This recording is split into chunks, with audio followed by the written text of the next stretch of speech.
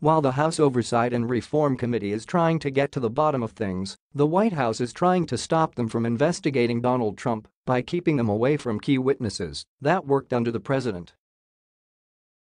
According to The Hill, the White House rejected a request from congressional Democrats to interview Trump's former deputy assistant and deputy counsel Stephen Passantino about hush money payments that were allegedly made by Trump's former personal attorney Michael Cohen. According to the report, White House counsel Pat Cipollone told House Oversight and Reform Committee Chairman Elijah Cummings, D. Maryland,